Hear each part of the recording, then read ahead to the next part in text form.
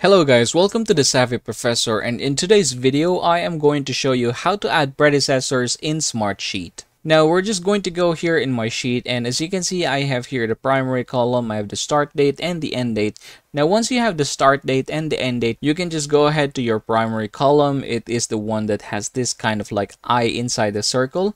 You're going to right click this one and you're going to hit edit project settings, and then here you're going to enable dependencies. Click OK, and then we're going to go and see here that there is a predecessors already, so we're going to go ahead and click OK. Alright, so predecessor is a little bit far, so we're just going to basically delete some of them. So I'm going to remove column 4, 5, and 6. Going to right click and going to click here, delete column. Alright, so as you can see now we have predecessors and duration.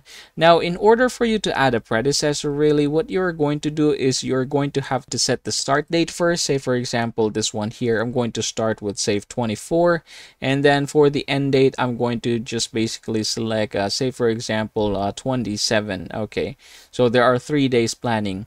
For the execute, however, it's going to be a bit different. We're going to go here and add a predecessor. We're going to click this edit button here. We're going to choose row number 2, and then we can set the type here.